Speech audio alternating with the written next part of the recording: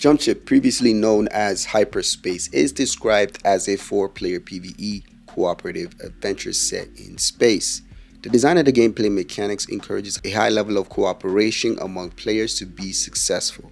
Jumpship has cooperative ship management aspects similar to Star Citizen's upcoming resource management gameplay, where players must work together to pilot, upgrade, and maintain a single spaceship. Ship management includes taking out fires due to damaged systems to repair broken parts internally and the external of the ship.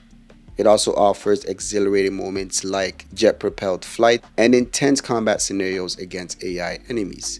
This game draws its inspiration from Left 4 Dead, Sea of Thieves, FTL, Diablo, and maybe a little bit from Star Citizen. Your ship can evolve over time as you upgrade its capabilities. Although the gameplay is session-based, the upgrades persist across play sessions.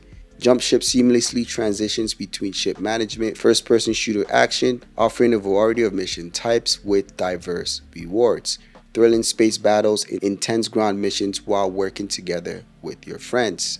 The developer aimed to release Jumpship simultaneously on PC and Xbox, but no specific date has been announced. For more Jumpship news and updates, make sure to leave a like and subscribe.